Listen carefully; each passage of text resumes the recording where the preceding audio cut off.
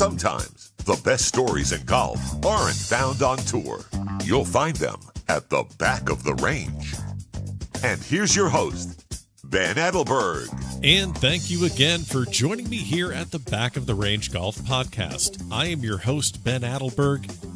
This is episode 52. Before we get started with the final episode of season 1, I hope everyone has enjoyed listening to all of the great stories that we have introduced you to this year. It's been a lot of fun for me, and I hope to continue to bring you weekly episodes in 2019 and beyond. If you've missed an episode throughout the year, don't worry. They're all available in Apple Podcasts, Spotify, wherever you listen to podcasts, you'll find us. And all of the information about the Back of the Range can be found at the website, thebackoftherange.com. I know I say it often, but please take a moment, leave a review in Apple Podcasts. Believe me, it's very important to us to know what you like and what you don't like about the Back of the Range. Do you want to hear more stories from the pros, amateurs, college coaches? Your feedback is welcome, so please let us know what you think about the podcast. You know that we're on Instagram at the Back of the Range Podcast. We're on Facebook. We're on Twitter. All those links are in the show notes of each and every episode. We're going to start giving away more towels next year. We're going to start asking for more listener participation. Heck, we're probably going to do a listener golf trip in 2019. So stay tuned for that. Follow us on all of our social media channels. Finally, before we get into this week's episode, special thanks to Mitch Phillips. He is still the voice of the podcast. He gets us started on each and every episode. So to learn more about all the places you can listen to Mitch doing his amazing voiceover work, check out mpvoice.com. So our guest this week just spent a few days here in South Florida, actually, participating in the 2019 Walker Cup practice sessions. Many of the top amateurs in the country are here to get to know each other, hit a few shots in front of Captain Nathaniel Crosby, and do a little team building before the final team is selected next year to represent the USA at Royal Liverpool in September.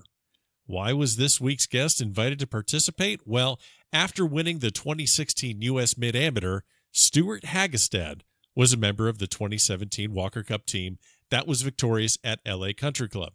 Did I mention that LA Country Club is his home course? Well, it is. Stewart and I had a great conversation about his days at USC, his victory at the U.S. Mid-Am, his made cut at the 2017 Masters, and yes, we even got into that popular question of why he decided to stay an amateur and how that decision ultimately was the right one for him. So I'm thrilled to welcome the 2016 U.S. Mid-Am champ Stewart Hagestad to the Back of the Range. Stewart, welcome. Oh, thanks for having me. Well, you've done this quite a few times before. You have done the golf podcast realm. You have accomplished quite a lot in amateur golf in your short time playing. But we're going to kind of go in a different direction. Let's get a few things out of the way here. You played college golf at USC, and I remember watching, I believe it was like an ESPN 30 for 30 about the USC football team that had, Leinart and Reggie Bush, and Pete Carroll was the coach. And I remember they showed all these celebrities just swinging by the sidelines. So you played college golf at USC. What was your experience like in college at USC? It's tough enough to get my dad to come out and watch me play golf, let alone any celebrities. But, it was awesome. I mean, USC was my dream school. My dad went to USC. My mom went to Stanford. And as I've joked about with Conrad before, I realized pretty quickly I probably wasn't going to go to Stanford. But grades are important there. Grades are important there. Grades are important there. Yeah. Luckily, my mom went 2 for 4. I think I lost out on favorite child there, but that's okay. Nice. You can't win them all. But yeah, so my middle school days were the Pete Carroll era, right? So SC football was kind of running and gunning. So I was on campus. I was taking a recruiting visit to SC with my mom and dad, and I knew exactly where I wanted to go. SC is an amazing school. I grew up in Southern California. Sure. All my best friends went to SC. Not only, did I kind of grow up going to football games, but if anyone's ever been to Southern California, if we don't have the most, I'll say most beautiful for instead of hottest, but if we don't have the best looking girls in the country, I'd love to know where they are. I mean, like it was my dream school. Like all my best friends went there. It was incredible. But so I'm on campus, and I'm with my parents, and we're kind of going through the weight room, with Coach Zambri, and there's this guy in a Patriots hoodie kind of in the corner working out. And, I'm kind of just not star-studded because I've been on campus a bunch of times, but, I'm kind of looking around and, Clay Matthews' name's on the wall and, Leinart and Bush and Lendale White. And it's like, just peak SC. Sure. And I see this guy over in the corner and my dad's like, you know what that is, right? And I'm like, oh yeah, I know exactly who that is. And I didn't really want to bother him. And, so Coach and I and my mom we could walk out of the weight room. My dad, being kind of cavalier, walks over to, this guy who's working out. And next thing I know, there's this guy running, in a Patriots hoodie up the staircase. And he's like, hey, are you Stewart? I'm like, yeah. He's like, hi, I'm Coach Carroll. I'm like, yeah, man, I know exactly who you are.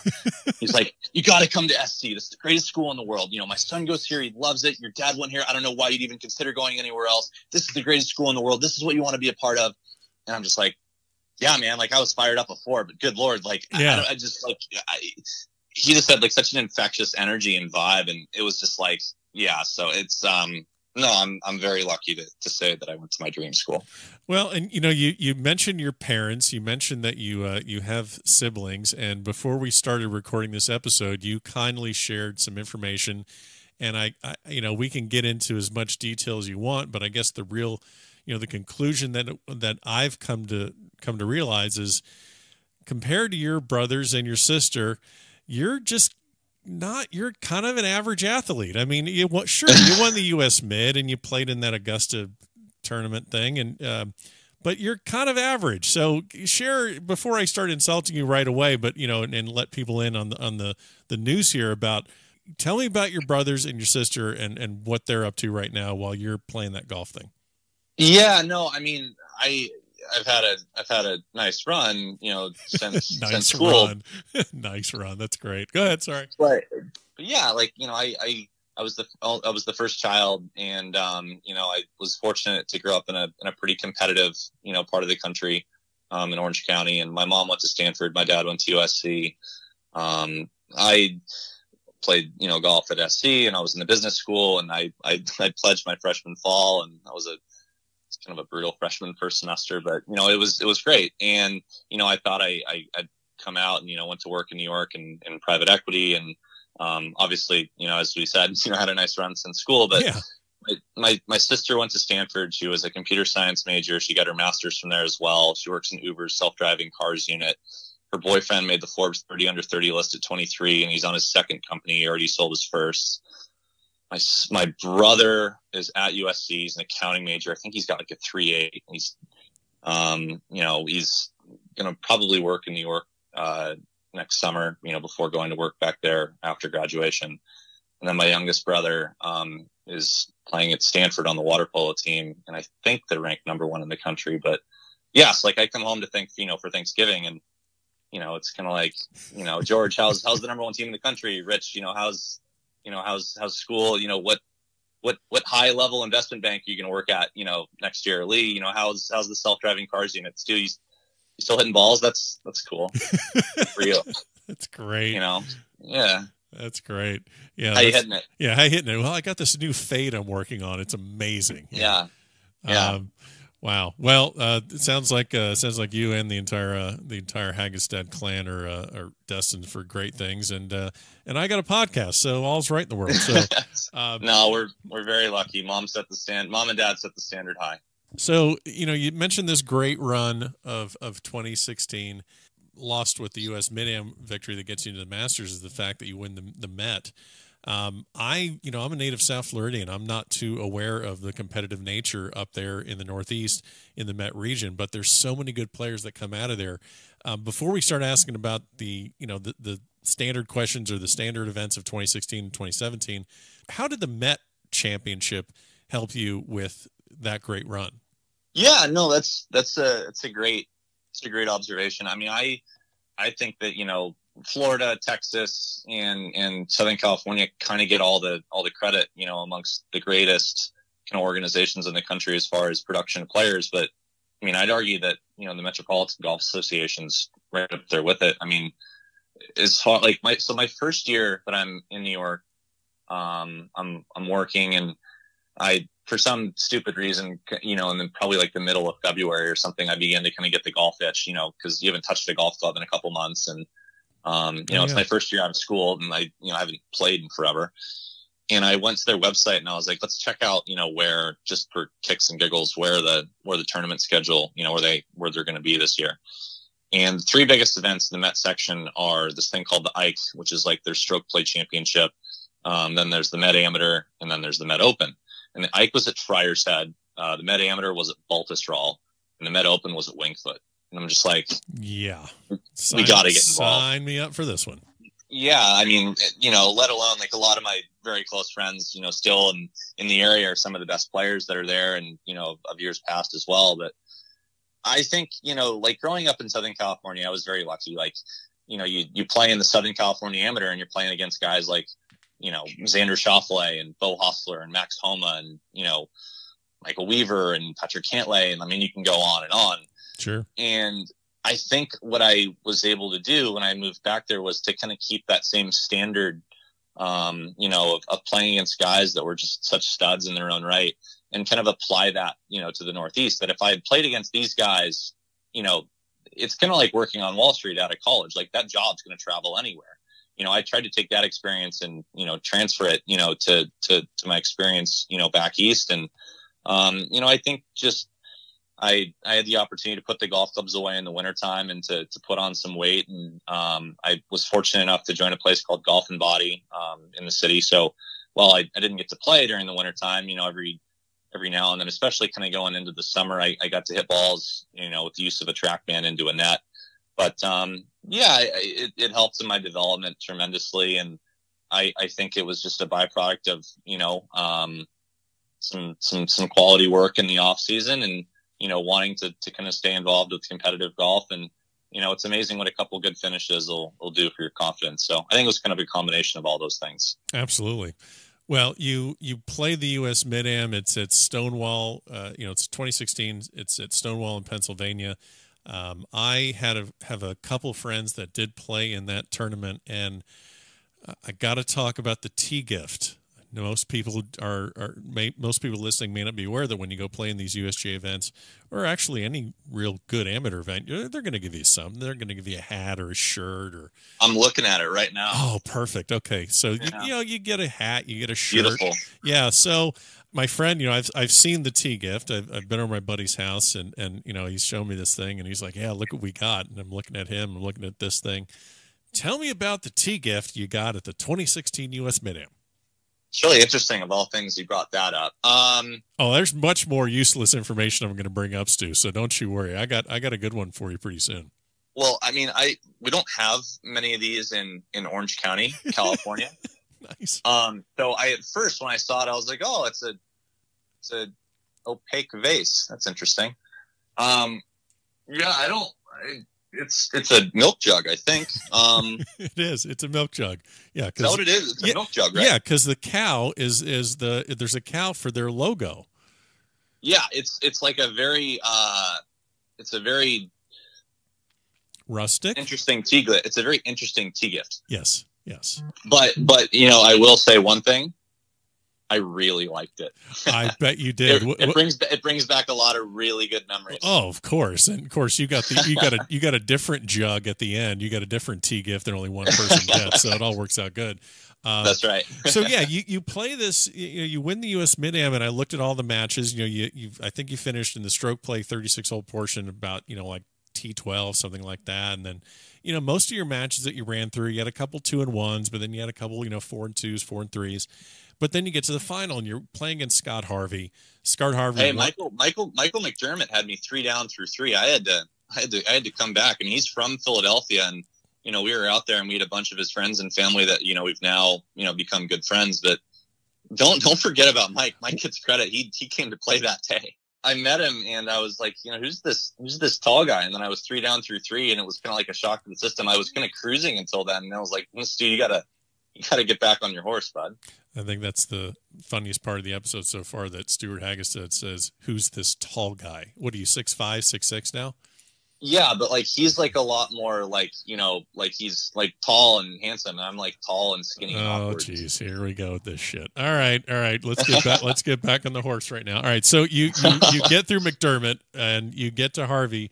Another skinny guy. Another skinny guy. Man, this turned out to be like a fitness episode or something. Should I play? I played Price too.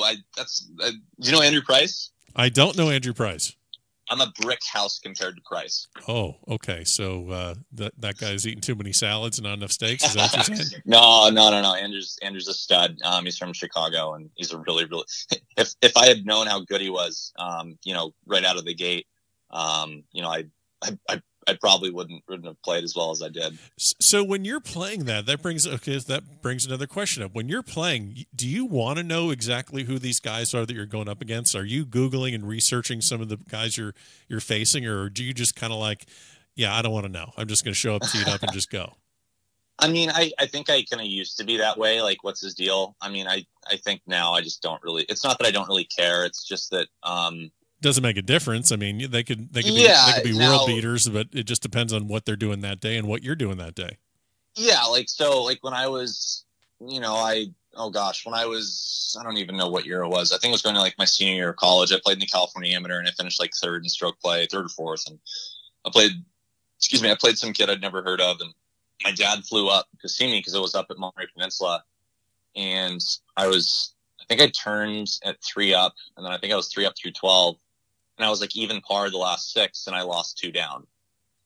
And my dad, I think, caught me on like 16. He's like, "Hey, how you playing?" And this is not before iPhones, but like before like he knew how to like properly use an iPhone, like to, you know, check. Sure. And yeah. And you know, I kind of had this like stunned look on my face. I'm like, yeah, I'm even, and I'm getting waxed. And so like the point of that is like, no matter who you're playing, like anyone's capable of going out and shooting a really good number. So, you know, whoever it is, like whether they played on Saturdays and Sundays, you know, for checks, or, you know, there's someone from your local association, like I guarantee, you know, if you don't already know who he is, like James Nicklaus is the guy from the Met section who plays at Yale. I think he's a senior. He was Ivy League Player of the Year last year. And he's currently leading as far as like strict stroke average, you know, all of the NCAA, but sure, you wouldn't know who he is because he doesn't play in the quote unquote marquee events for college. Right. So it's just like, listen, everyone's really good. You got to show up and not take anything for granted. I think anyone that's played at a high level for a long time or for any time, you know, could probably tell you the same. Yeah. And if you're in that tournament, obviously you can play. Yeah, so for sure. Yeah. So this final match, you're against Harvey. He's won the tournament that you're trying to win. He's the 2014 champ. And you know, this match you had is, you know, famous for the fact that, you know, you're basically down. I think you know, birdie 4 out of the last 5 holes to get it to, you know, to get it to extra holes. You win on the extra one, you know, just to make this slew of birdies. You got to play in other stuff with Scott Harvey. You actually, you know, were on the other end of the stick when he got into a USAM and you were on the outside looking in. As a, you know, high-level amateur, you're going to see Scott Harvey for several years to come. Yeah, we had the chance to play together at the Thomas a couple months before that too. And we were tied. We played together in the 3rd round, and we were tied after 3 rounds. We went to a sudden death playoff, an aggregate 3-hole deal. And I had about an 8 or 10 footer to win on the 3rd hole, and I missed. And then that went to extras, and he beat me there too. So I was actually 0-2 going into that. So you're going back and forth with this guy. It was a pretty one-sided street at that point, but yeah. Well, you righted the ship in a big way. Is that something you guys talk about at all? Do you ever talk about that with him, or is it just a little too soon?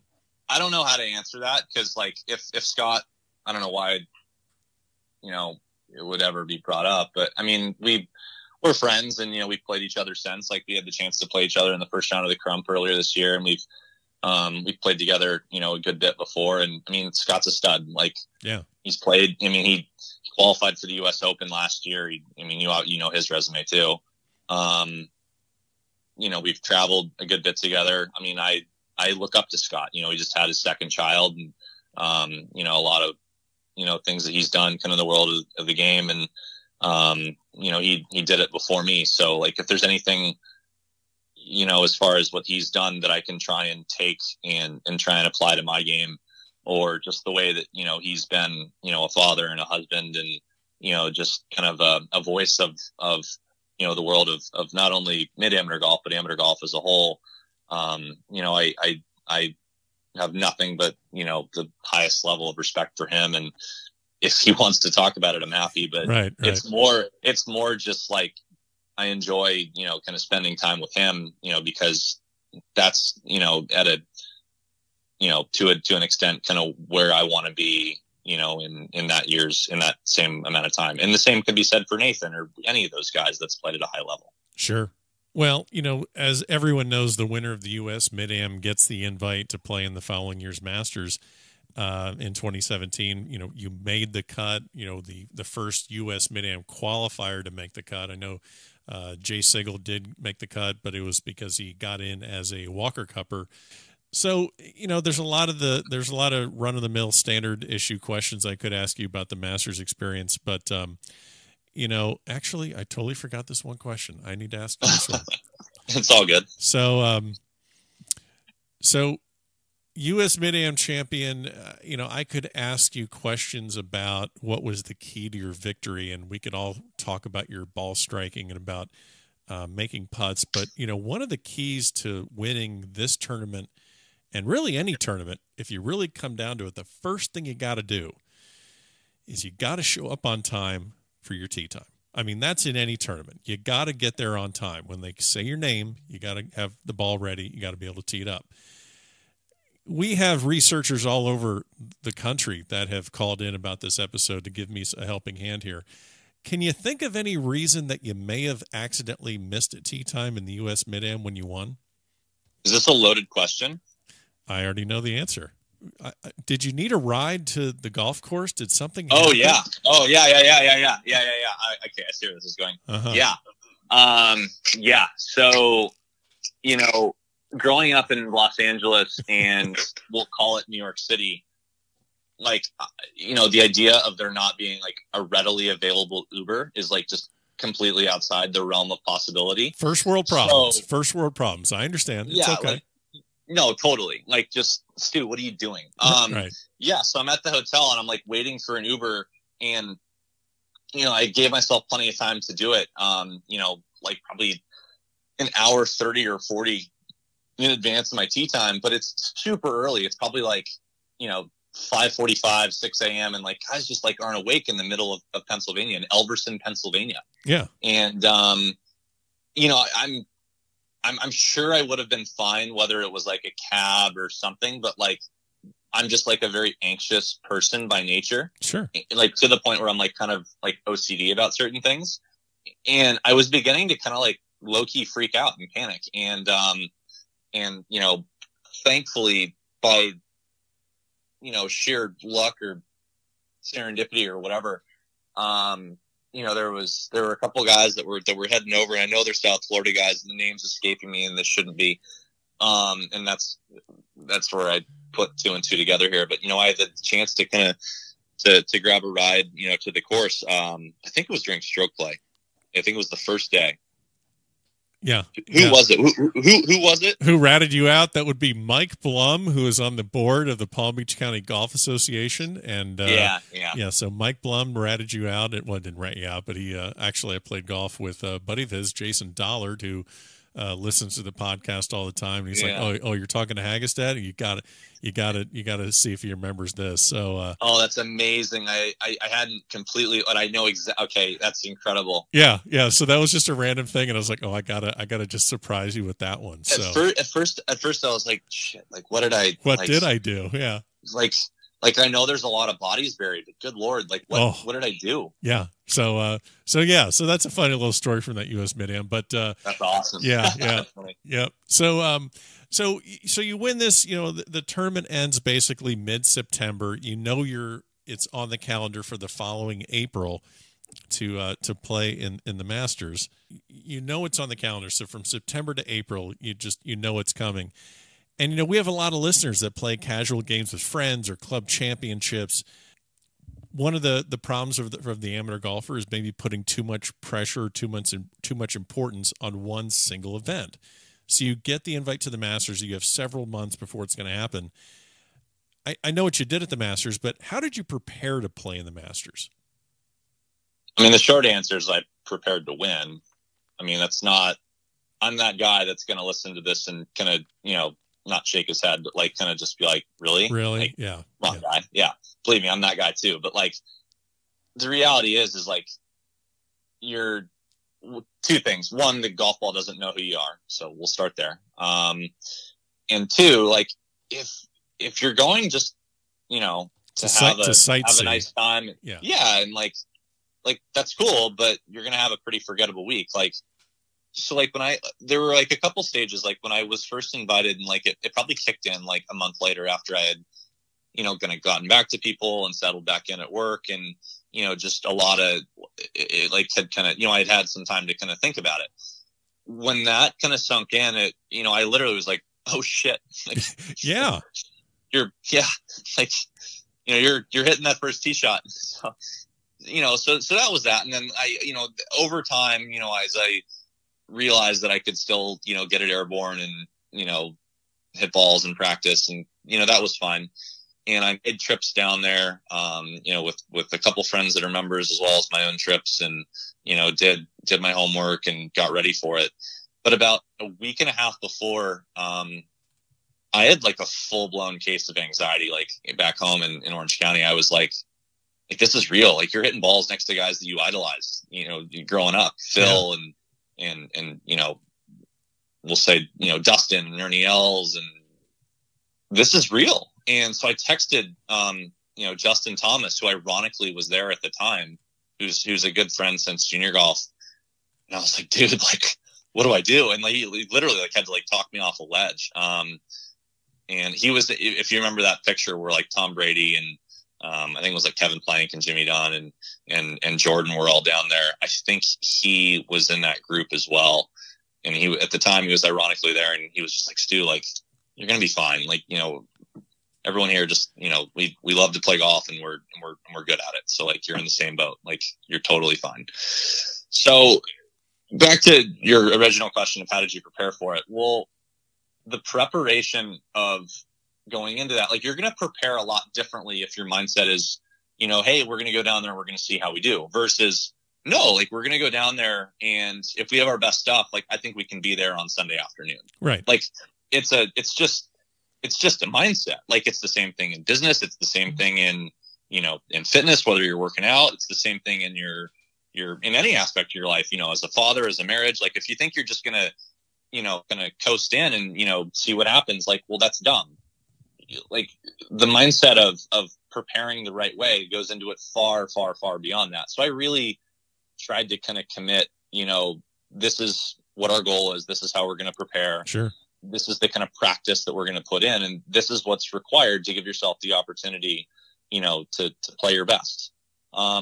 So that's kind of, then the last thing is, so we're there. I'm practicing at Big Canyon probably like a month before, like 3 weeks before.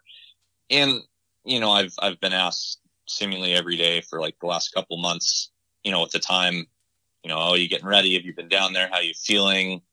And you've kind of, gotten used to it and you've kind of, got your stock answer, right? And a friend, he's like, hey, Stu, how you doing? I'm like, I'm, doing well. How about you? All good. Hey, what do you think your odds are making the cut?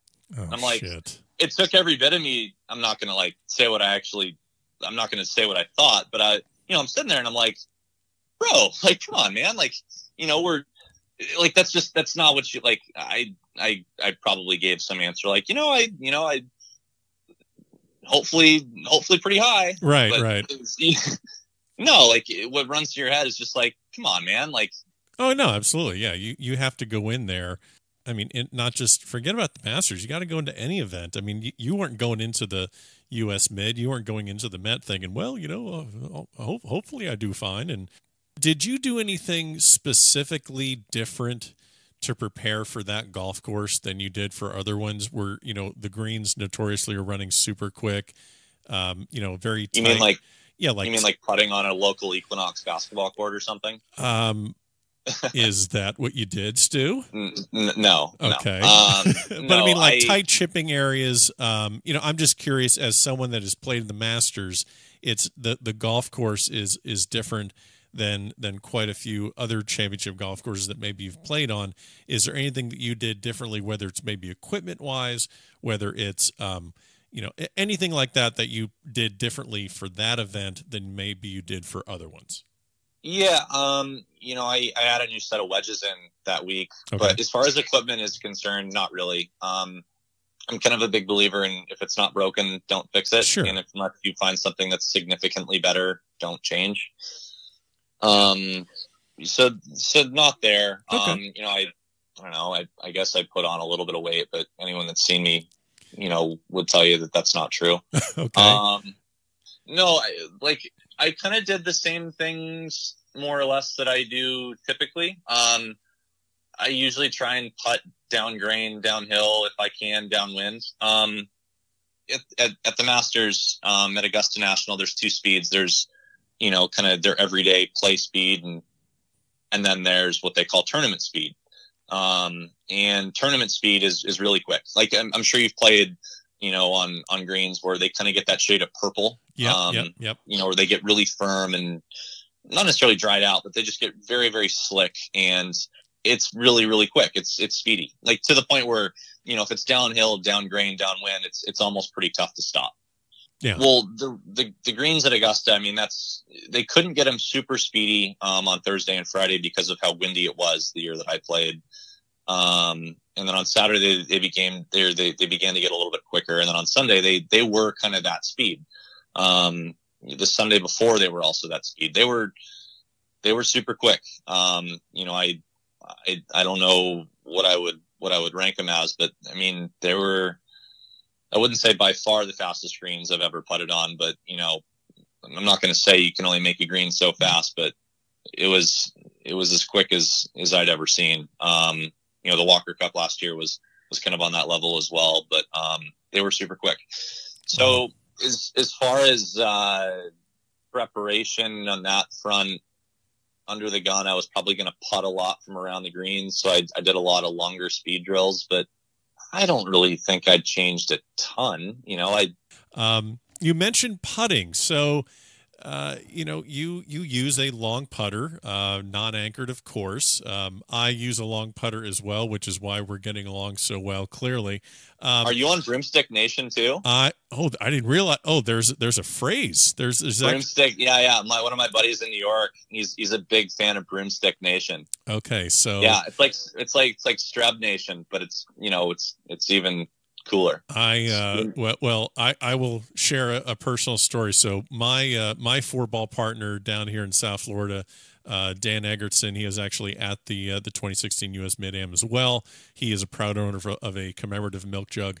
I don't know what's in his, but I got tired of playing with him and having him be the guy making 8 birdies around, and I'm the one that contributes a handful of pars and maybe a birdie here and there, and just I was the B player, still am. But finally, I was like, dude, do you got any more of those long putters? He's like, yeah. So we literally meet up at a Florida Turnpike rest stop because he's about 30 miles or 20 miles north of me or something like that. And, amazing. It looked like a kind of a very odd, like, handoff, not kind of like a drug deal gone weird, because he just gets out of the car, opens the back seat. There's 9 of them laying in the back seat. And I'm like super sketchy, but not at all. Not at all. Yeah. Just 2 dorks getting together to trade golf equipment. And I'm there in the parking lot. Yeah. I'm in the parking lot. This one, no, too short. No. Okay, yeah, this is the good one. And so now I'm rolling with that. But he actually has tons of them. He has the camera, and he has tons of them. Now, how did you make that change? What prompted your change to go to a long putter, or have you been Broomstick Nation since birth? The wand? No. Okay, so I putted so poorly one year at Pac-12s. I think it was like after my sophomore year, and I was just like, we've got to make a change. Like, we've got to do something, because it was becoming like not fun. Right. And it was just like, I don't like the Y word, but it was just like, I was putting so badly that, like, at a certain point, like, I always considered myself a pretty darn good putter. And then, like, as soon as you start missing, like, confidence was dropping, and it was just like, it wasn't enjoyable, right? Sure. Like, you should be walking to the green and be like thrilled about the opportunity to make a putt, no matter the length, right? So I was basically like, when I picked it up, like the motor skills are totally different, and you basically like give yourself like a new opportunity to relearn how to putt. So what I told myself was like three things. And I really think that this is really all putting comes down to. One, you got to have, besides the fact you got to be a good green reader, but we'll leave that out of it. You got to have really good speed. If you're going to misread a putt by, a foot, but have great speed, well, you're a foot away. If you misread a putt by an inch, 2 inches, and you're 4 feet off, well, then you could have you get what I'm trying to say, right? Yeah, absolutely. So that's one.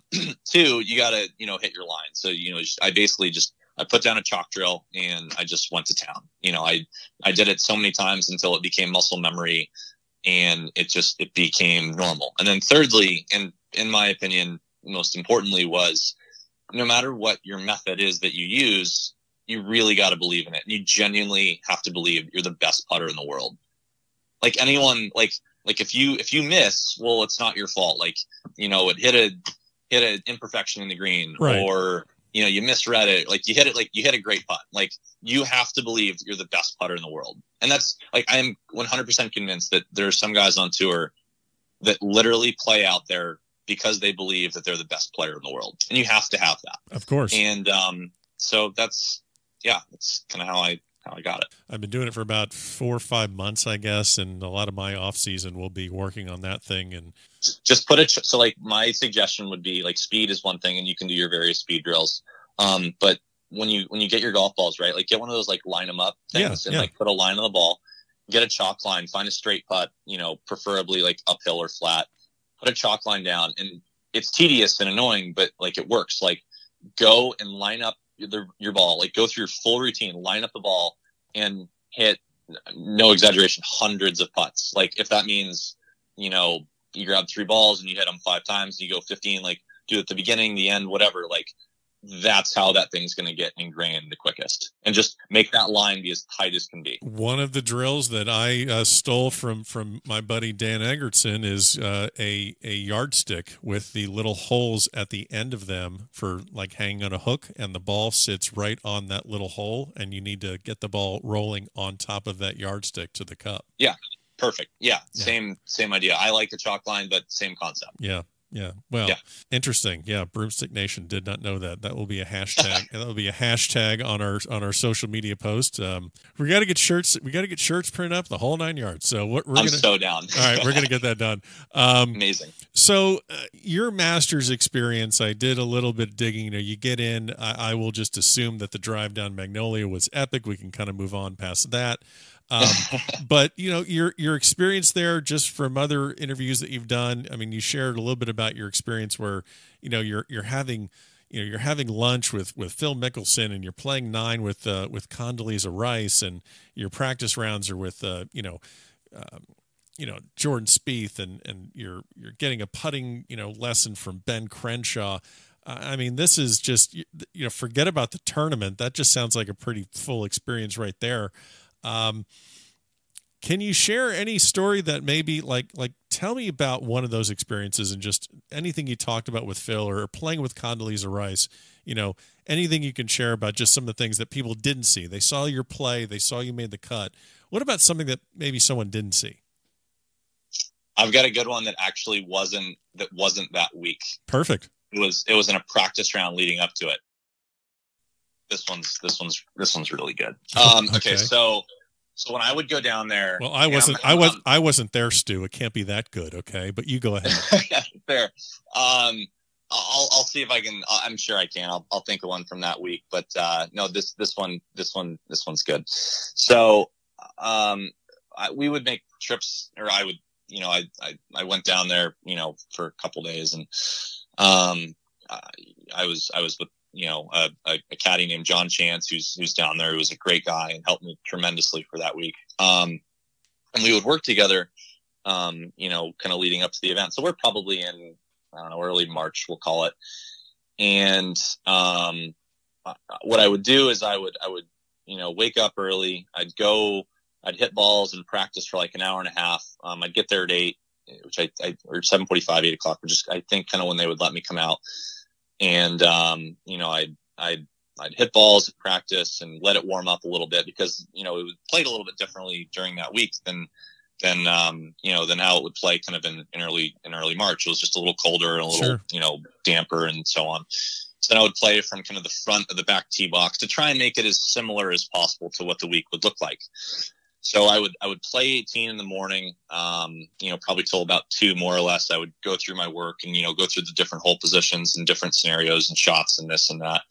And then after that, I would go and have lunch. You know, I would have a quick lunch kind of by myself, and, you know, then I would go out and practice. And then in the afternoon, what I typically would do, and anyone that's ever had the opportunity to go to Augusta National knows it's very undulating. It's very hilly. You know, much more so than, you know, it gets credit for on TV. So it's a pretty, I don't want to say exhausting walk, but like, it's, you know, if you kind of go through the measurements of, you know, just playing a practice round where you're putting to different holes and hitting shots, and like, it's what I really wanted to do. And this is like a side tangent to where I'm going with this. This is not part of the story. It's more just like, it just gives color to Augusta. Absolutely. But, you know, like, I really wanted to maximize and make my time there as efficient as possible, like to simulate what it was like playing that week. And, you know, so I would play 9, and I would, like I said, play 18, have lunch, practice, and then I would go play 9, but I would just play 1 ball and just, you know, play for a score more or less, more than anything else. Just really enjoy the opportunity to play Augusta National, because that in and of itself is pretty special. Yep. So I go and have lunch, and in there, as you know, I went to USC, and this older gentleman walks in. He's wearing a cashmere sweater, and he's kind of hunched over, and I know immediately who it is. I go over to him and I say, "Gosh, you know, I had to come over and introduce myself, Coach Holtz. My name is Stewart Hagestad. You know, I went to USC, but I have the opportunity to play in the Masters in April, and I just want to say it's such an honor to meet you." And he kind of says, "Oh, you know, Stewart, that's great, and, you know, I'll pray for you," and which, by the way, is like the coolest thing ever to have Coach Holtz say that he'll pray for you. You know, and I was like, "Oh, you know, great." So I still think anything that goes on at Augusta National is like the coolest thing in the world. But I go out to the range and I see my caddy, and, you know, I have the chance to hit balls on the practice range, and, you know, I start my practice routine, and I think I put on like George Strait, or it was George Strait, and, you know, just on my phone, you know, lightly playing music, and, you know, I was at practice and kind of hit balls. And John looks at me, he's like, "Oh, you know, I told John the story about, you know, Coach Holtz and what he said, and put on George Strait." And he goes, "Oh, you know the story about George Strait and Coach Holtz?" I'm like, "No."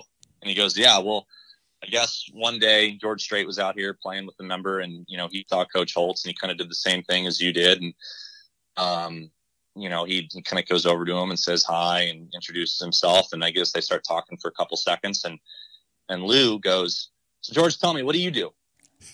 George is like, well, sir, I'm a country music artist." And I guess Coach Holtz goes, "Oh, that's wonderful. You got any good ones?"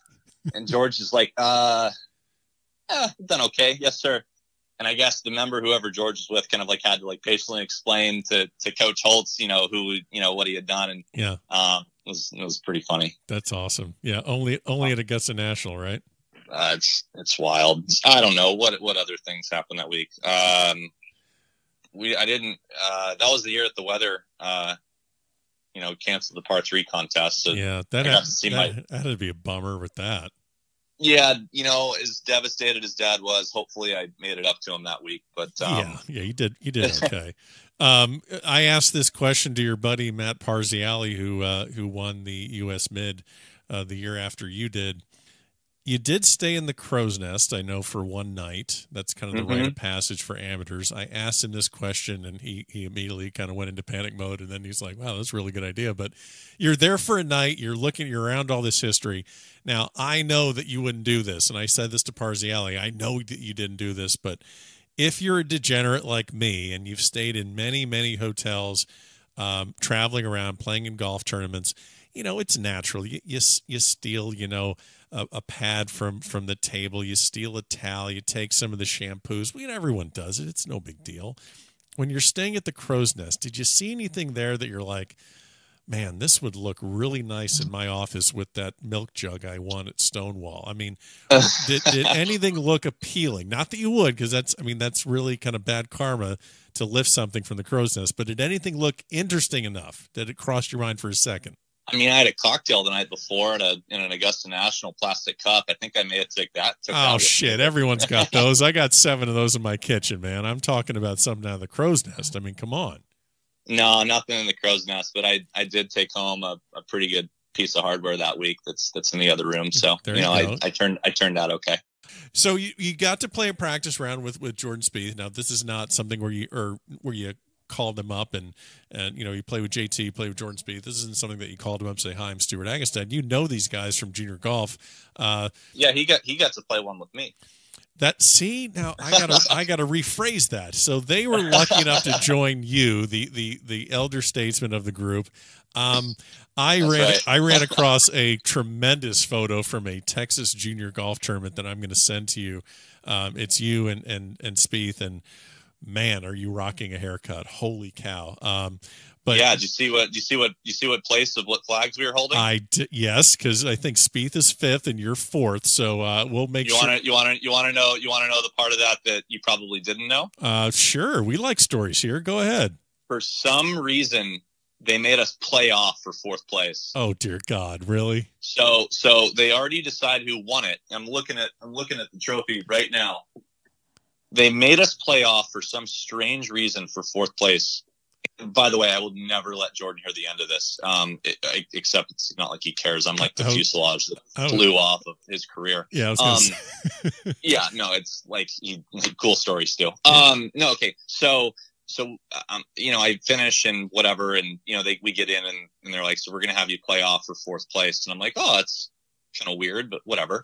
Who am I playing? And they're like, there's this kid out of Dallas. Supposedly he's a pretty good putter. He's really young, but he's really good. And we think he's going to be, pretty good at golf. And I'm like, okay, whatever. So we go out and I introduce myself and this and that. And the short story is I ended up making just an outrageous up and down on the first hole. And I think he missed about an 8-footer for par, which is like the last putt inside 10 feet he's missed since then. Sure.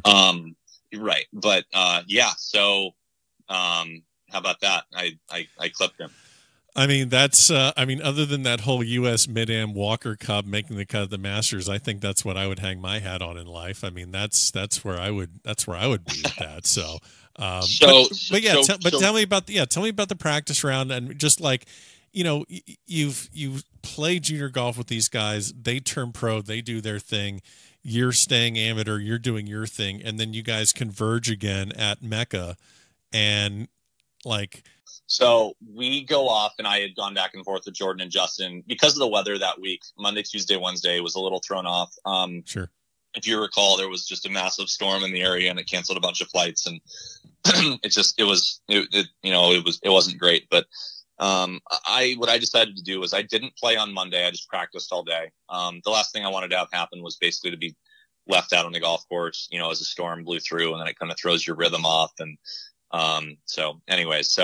I played 9 on Tuesday, and then I played 9 what ended up being 8 on Wednesday, before the what was supposed to be the par 3 competition. Yeah.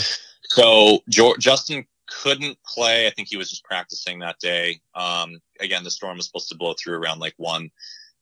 So I went out and played 9 with Jordan, and we're on the range, and we were going to go out and play with Kuchar. Kuchar was going to join us. Oh, that guy. Yeah. So we get to the first tee, and to be very clear, like I'm still kind of terrified of, just like the whole situation. Like I was very nervous that week, and, just, playing in front of that many people, and, sure. In my eyes, just the mecca of, competitive golf. And so Jordan, or they're like, okay, let's have a bet, let's play for something. I'm like, all right, whatever, it was like, whatever you want to do, money bags, you set the price. Sure. Yeah. I was like, sure. I don't know. It was like $5 or something, but I don't gamble. So I wasn't a part of that because I'm an amateur. Right. Gotcha. Right. So we're on the first tee, and Jordan looks over and he's like, hey, don't be intimidated. He's not a nice guy. I'm like, okay, like kind of weird, but whatever. So Jordan birdies the first. I probably didn't finish the hole. Matt, I think birdie's the second. Jordan birdies the third. I think we pushed the fourth. I actually think I contributed with a par. And then Matt birdies the fifth. So I'm there, and it's like you're hanging out with your brothers and sister all over again. Right. No, yeah, exactly. So we get to the sixth tee, and Matt's like, okay, let's do a quick recap. Jordan, you won 1, I won 2. Jordan, you won 3. We pushed 4. I won 5. I've got 3. Jordan, you've got 2. Stu, how many do you have? I'm like, all right, man. What an ass. Yeah.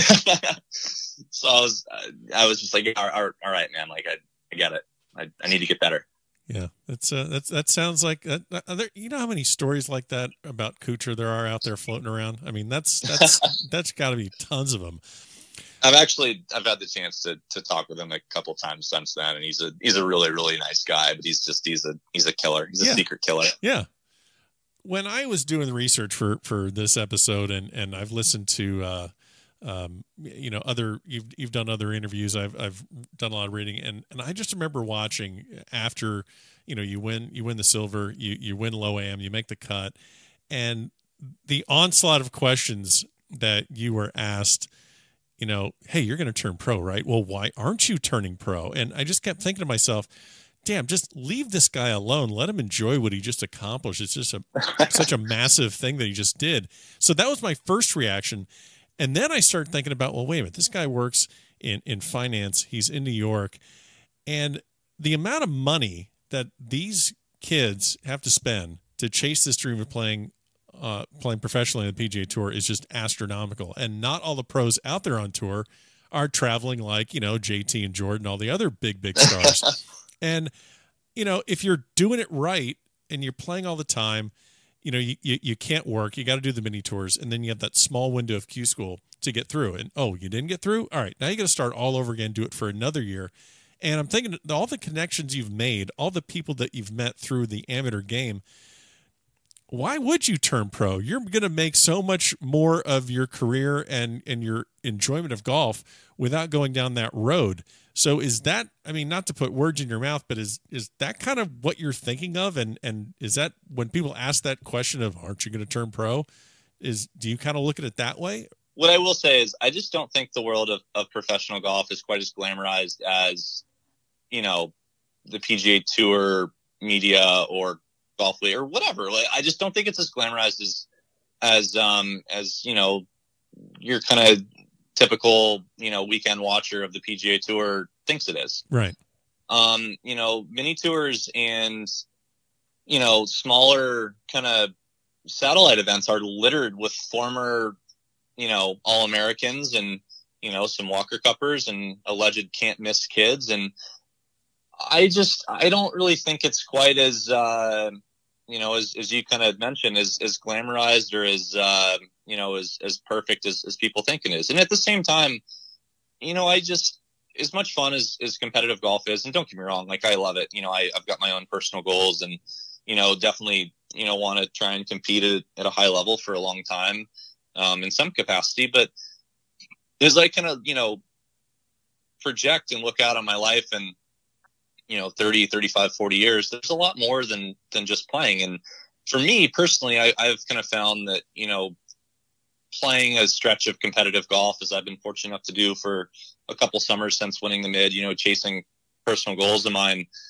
I've found that it's to me, it's made me a little one-dimensional. I get focused, kind of on golf, and I would rather kind of spread myself, a little bit deeper. And one thing that I'm really committed to is I have had the chance, as I've grown up, to have two amazing parents. And I don't know that, playing professionally gives myself the best opportunity to be the best, husband and father, that I maybe could be for my kids and, to support them. And, the community that, I've been fortunate enough to be raised in, and friends. And then besides that, and this is something I've kind of thought a long time about, but when you look at the world of, either professional golf or really just, historically, over the last 100 years, let's talk about the people that have really made a significant impact on, the world much more than just themselves. Sure. You get Bobby Jones and Tiger and Jack and Arnold, and, certainly you can find, a few more, but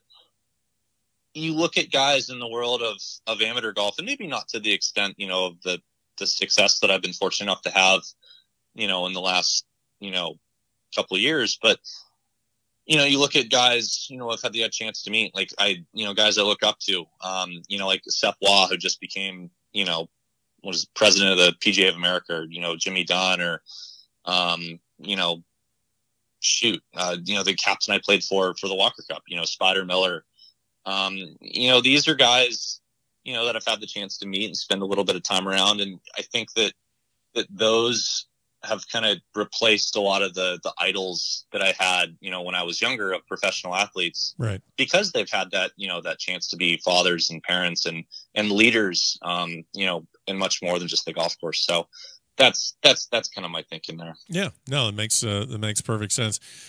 Before I let you go, I definitely want to talk about the Walker Cup. You were the only mid-am on that Walker Cup team in 2017, held at your home course of LA Country Club. So probably a little early to compare that 2017 team against the 2007 team that had, Dustin and Ricky and the rest of the crew. But I'm looking at this roster that you had up there in 2017. As you said, you played for Spider Miller, but a lot of these names, a lot of people are going to know who they are if they don't know them already. But you got, Cameron Champ, who just won, and, McNeely and Colin Morikawa, Doc Redmond, Scheffler. You got all these great names. Did you feel that it was a little more special to make it as a mid-am than if you were at these other kids' age, that 19, 20, 21? I don't know. I think I was in a lot different place than a lot of these kids coming out of school. My second semester, my senior year, I was a little bit more involved in, where I was going to work after college, and, drinking as much beer as I could on Thursday nights. Zambri will make, my old coach at SC will make fun of me just as much, but I don't know that I practiced in the spring, my senior fall on Fridays. Coach knew I wasn't turning pro, and I felt like I had kind of solidified my place in the lineup. I was very comfortable being the backup QB on a pretty good, on an okay team. And there you go. I got my work done on Friday afternoons. And so I think that from a maturity standpoint and from a, goal selection standpoint, had my goals been what they, were now, when I was 21, 22, I think I may give you a little different answer, but I don't necessarily think of myself, with no due respect whatsoever to any mid-ams out there, but, I like to think that my body's in pretty good shape, and, I've made a tremendous amount of sacrifices, since school, whether it's, socially or whatever, to accomplish some of those goals. And it was pretty special, to play in front of home, friends and family at LA Country Club, where I'm fortunate enough to spend a little bit of time. It was almost, and I think you saw it, the first day, as far as, how I played, it was almost the sense of home course disadvantage, where I felt like I put a lot of pressure on myself to play well. But yeah, the Walker Cup is so special in my eyes.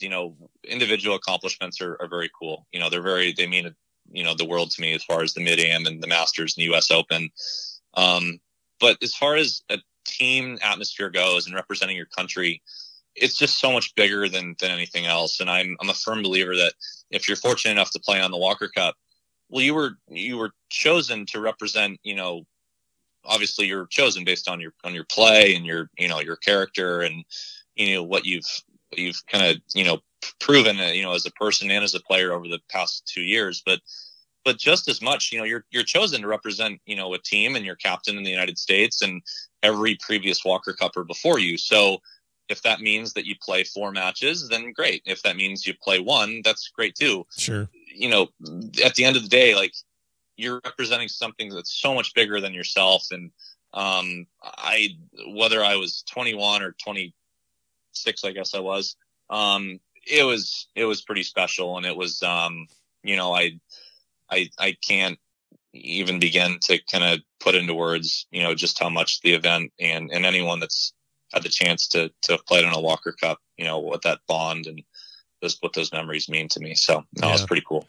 Now, not to discount anyone on that team. You have just massive names, McNeely and Doc Redman, who is the reigning U.S. Amateur champion. But throughout the practice sessions, was there anyone that just kind of jumped out at you? That just okay. Yeah. No, listen, everyone's they're all gonna I'm not asking you to pick one over the other, but listen, everyone's a stud, and this doesn't take away from anything. Right. But and when I've answered this question before, people have said you're insane. How is that not Norman? Norman's a complete stud, and right.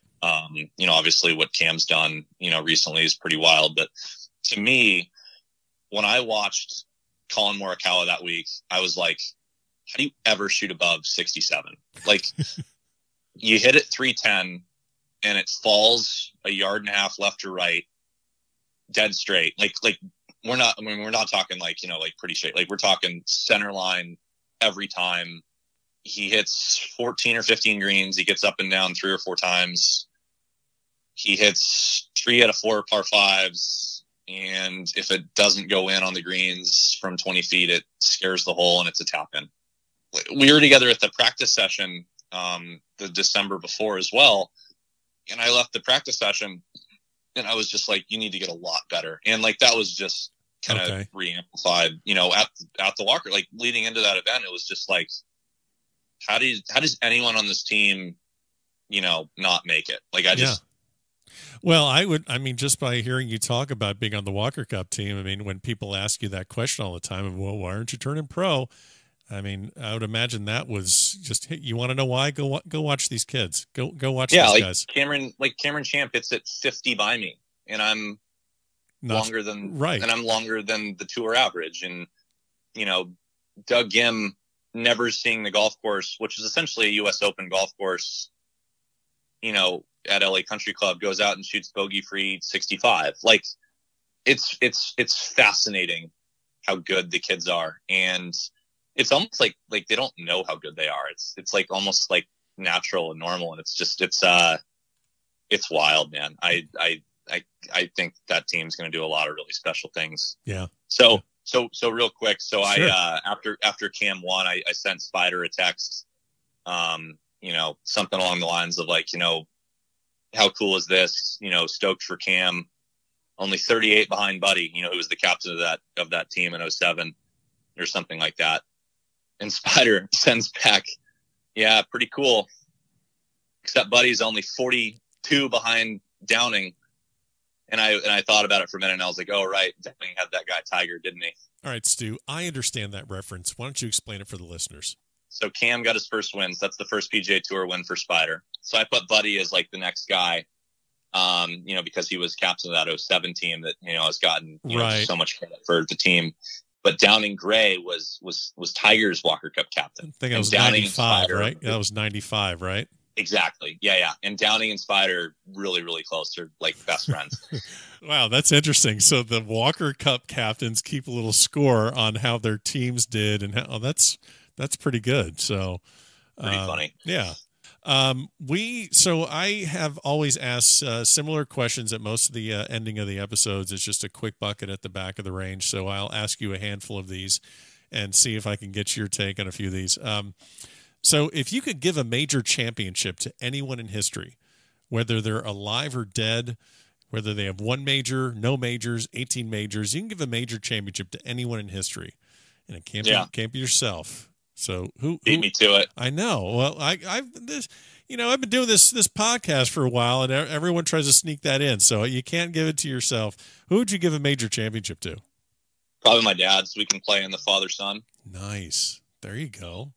Yeah. Probably my dad, so we can play in the father-son, and I can hear stories in the back of the range from legends of the game. There you go. You should get into marketing. You're doing a hell of a job with this podcast. Let's see. Jack's win, speaking of father-son, so Jack's win at the Masters in 86, compare that to a fifth green jacket of Tiger Woods. Which would be the more substantial victory? I'm kind of a product of growing up in the Tiger era. Sure.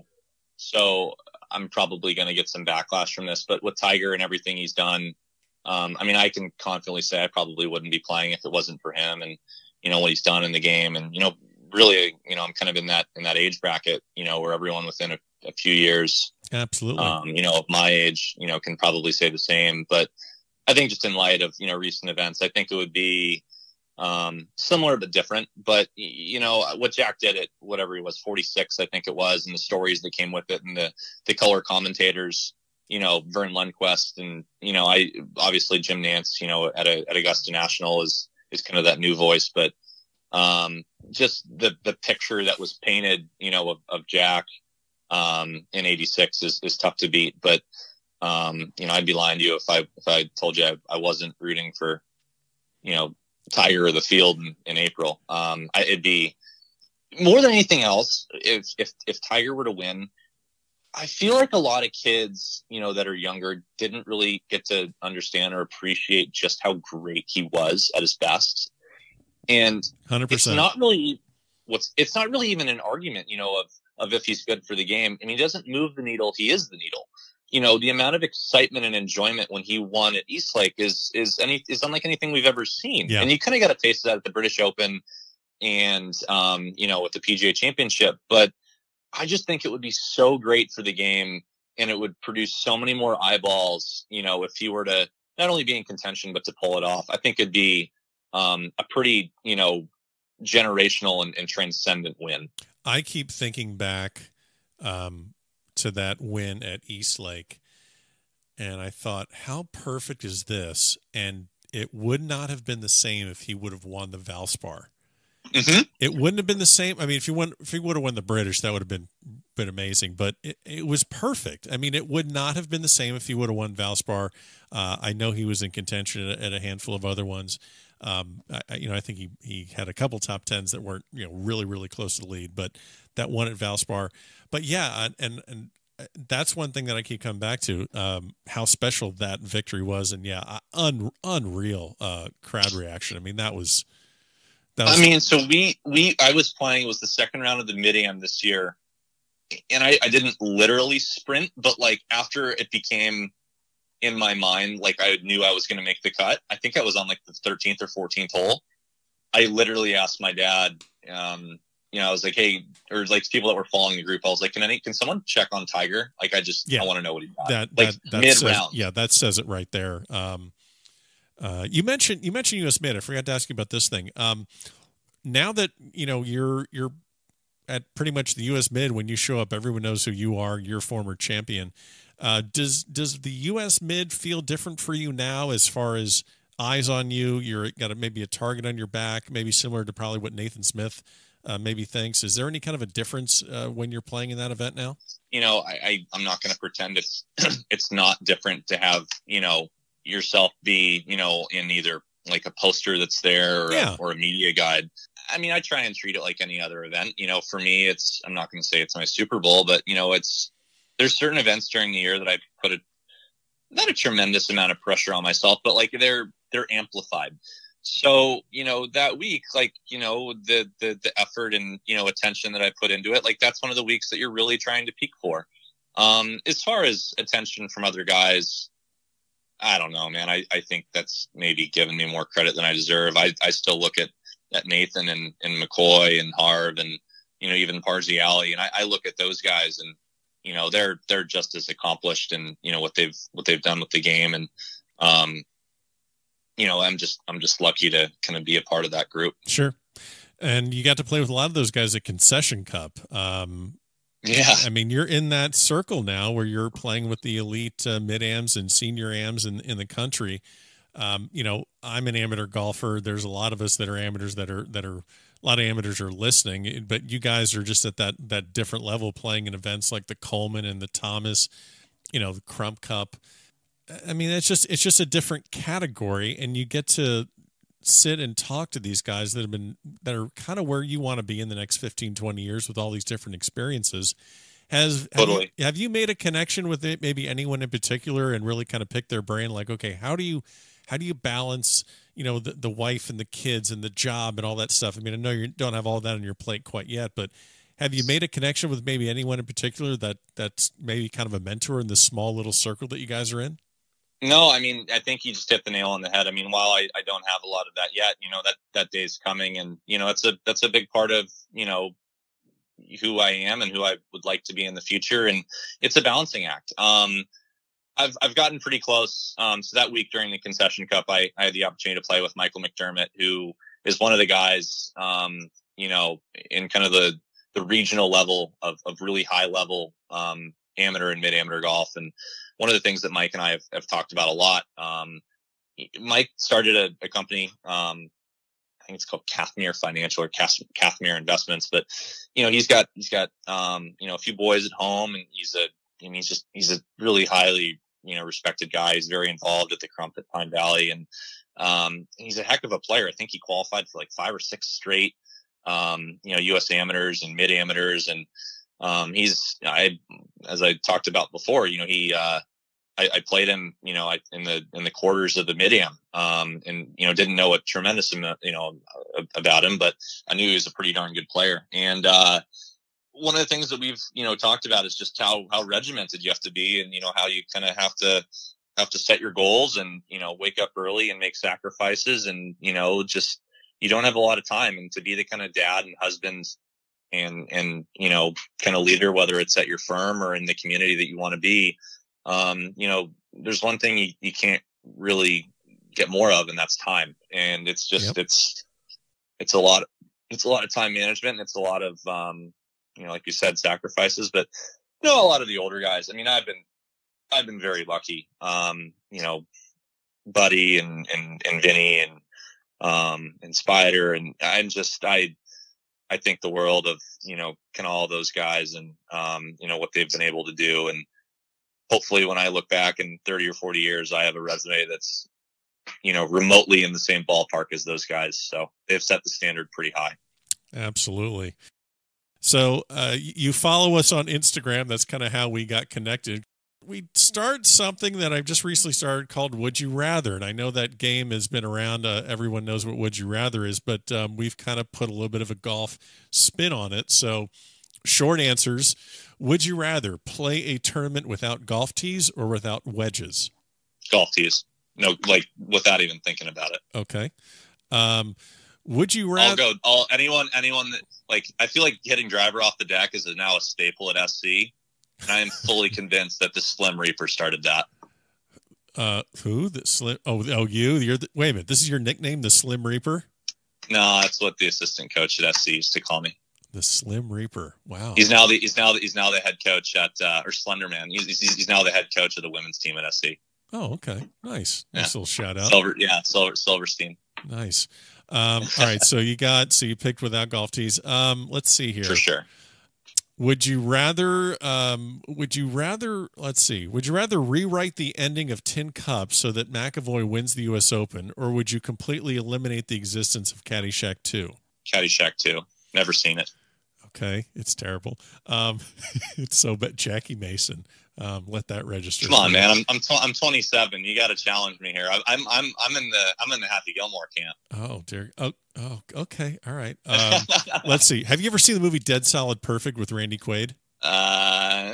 You got to see it. It's a good golf movie. You got to see it. All right. Let's see. Would you? Now this one's going to be. I don't know if you're going to be able to answer this one fairly, but no, you're good. Would you rather get a free week badge to the Masters for you and 3 friends for the next 5 consecutive years? Or would you rather play 1 round at Augusta National with your 1 round at Augusta National? Or would you rather? Let me finish, damn it. Or would you rather? Or would you rather play 1 round at Augusta National with 3 of your ex-girlfriends? First one. Actually, hold on. Going through the Rolodex of ex-girlfriends. All right, hold on. I'm trying to think of how many bad terms I'm on. That's what I'm getting. Okay, don't talk to her. Don't talk to her. One of them I'd be fine with that. No. Okay, I'm gonna go with the first one. Okay, so you would rather be a spectator for 5 years with 3 of your friends and pass. Okay, so yeah, there's way more political capital I can get out of that than 3 ex-girlfriends. Brilliant. Okay, always thinking, always using the business mind. Let's see. I mean, yeah, like, come on. No. Sure. Well, it's kind of hard to ask you. You've already played, so and every year, you're playing in a tournament that could get you back in there. So it's kind of hard to have that be fair for you. That's a question for other people that may have not, If I do it right, there's 2. And if I play in the British Am next year, there's 3. So that's very true. That's very true. Let's lock in. That's very true. Let's see. Would you rather win the PGA Championship or play on 2 losing Ryder Cup teams? Ooh, that one's really good. This is great that I'm getting to test these out on you, because this is kind of what boggles around in my brain. I'm like, all right, let's try this. No. That one's the toughest so far. That one's really good. Okay. Because if you pick the PGA one, then you don't look like a team guy. But if you're on the losing Ryder Cup side, it's devastating. Gosh. You know what? One thing we said at the Walker Cup this year, that's a heck of a lot cooler to be on a winning Walker Cup team than it is to just be on a Walker Cup team. Yeah. I'm going to go with the PGA. See, that's the right answer here, because if you win the PGA Championship, that itself is most likely going to get you on a Ryder Cup team anyway. Facts. That's true. Plus, like, the first question you're going to get asked, 30 years down the line after your Ryder Cup is, oh, how'd you guys end up? And when you have to say you lost twice, it's devastating. Yeah. Yeah, absolutely. Let's see. So this one might be interesting for you. I know that turning professional, we've covered that, but would you rather play the web for 3 full seasons and then graduate to the PGA Tour, or would you rather spend 2 years on mini tours and Monday qualifying and then make it to the PGA Tour? No, web for sure. Okay. Let's see. You ever played in a mini tour event? I have a friend that runs the minor league golf tour down here in Stewart, Florida. His name is Scott Turner. I have never played in one of them. I do have a guy that was on the podcast who we've been friends forever. He played mini tours. So no, I've never played professional. Yeah. I mean, there's a lot of really, really, really good players out there that you haven't heard of that can shoot nothing any day of the week. Yeah. Web for sure. Yeah. This one might be interesting for you. Would you rather spend a year caddying for a top 30 PGA Tour pro and never play golf during that year yourself, or would you rather caddy in St. Andrews for a year and play golf all the time during your free time?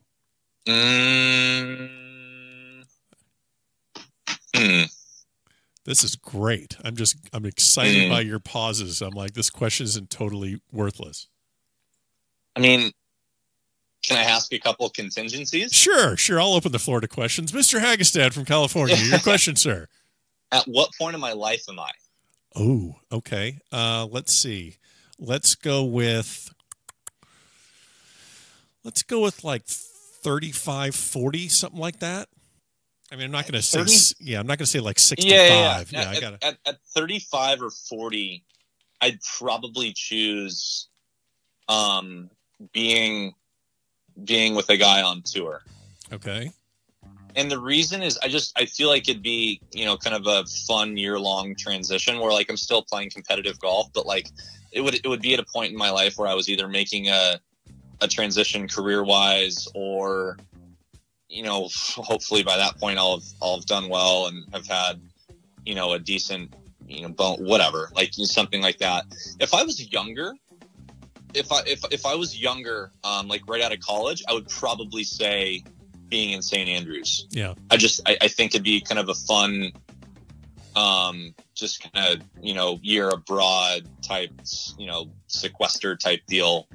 But the older you get, that gets really, really tough. Yep. No, I totally get it. I kind of agree. I think right now, if I had my choice, I would go do the thing on the PGA Tour, but, well, Stu, we have covered just a ton of stuff. I feel like we could probably go for a couple hours more, but that might be for next time. I really do appreciate you joining us here at the back of the range. I know that you're it's entering the holidays, and you got Thanksgiving dinner with your overachieving siblings. So I know you got that to look forward to, but we'll definitely keep track of you and see how things go for next year. And again, thanks for joining me here at the back of the range. Oh, thanks, man. It's been a blast. Happy to do it anytime. And there you have it, another great episode here at the back of the range. Special thanks to Stewart Hagestad for joining us this week and closing out Season 1. We're going to take the week off. We'll be back on January 3rd, 2019, our first anniversary, for the first episode of Season 2 here at the back of the range.